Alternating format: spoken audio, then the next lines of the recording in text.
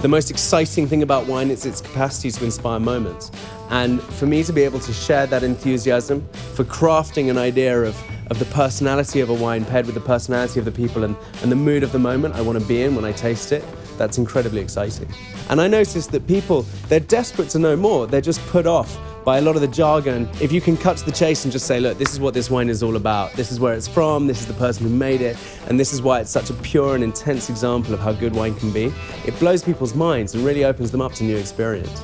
Also, what's so exciting about Eau Somme is I've never worked with people before who are so focused on quality and finding quality at value. We tasted an extraordinary range of wines till we found the few bottles that we think are so expressive and so excellent and so much they're the best in class of what they are that we want to bring to a completely new audience. Let's cut to the chase here. This is just delicious wine. This is what it's like. This is the kind of mood you're going to be in when you taste it.